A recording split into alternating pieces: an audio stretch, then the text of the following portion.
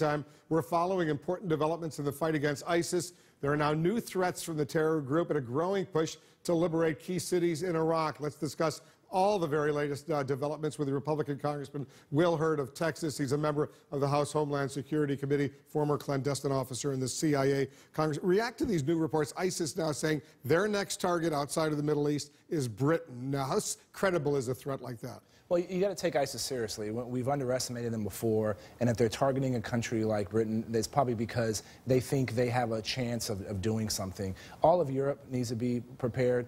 You know, the reports you'll have about them being able to produce fake travel documents. This is something that all of the European Union needs to be mindful of. That needs to change the way they're checking travel documents. So they're a clear and present danger. We also can't forget about ISIS in Libya as well too. As they start losing some territory in Iraq, they're looking west and they're regrouping in Libya. And one of the things I learned when I was an undercover officer in the CIA, you don't let the bad guys have an area where they can train and equip and plot against us. Because ISIS clearly wants another Paris-style attack in Britain. Paris attack killed 130 people, injured hundreds more. Here's the question. Can they do that here in the United States?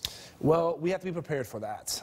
We have seen one of the biggest areas. I was on a committee that looked at foreign fighter travel. And one of the things that we learned is that our European allies are not checking travel documents against known watch lists. And our European allies aren't sharing enough information on suspected terrorists. So being able to get through Europe to come to the United States is a possibility, and that's something that we need to be girding against. And this notion that Nusra, this al-Qaeda affiliate in Syria right now, long-term may be an even bigger threat to the United States, you buy that?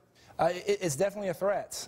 Right now, we should be looking at all these organizations, and we should have a policy within the United States that we do not let terrorist organizations operate and train and equip without being unencumbered. And we need to be just as serious at Nusra. We need to be as we are with ISIS. And there's also a group that oftentimes not talked about, Al-Shabaab, out of East Africa. They are a threat too. They have the capabilities to launch an attack in the U.S., and they have the interest in doing that, and all three. And we need to make sure that ultimately we have a policy that our enemies fear us and our allies trust us. Let's see if the Iraqi military is up to the task of retaking Mosul and some of these other areas. At least in the short term, I'm not very upbeat, but we'll see what they can do. More U.S. troops apparently heading as trainers and advisors to Iraq as well. Congressman Will Hurd, thanks very much for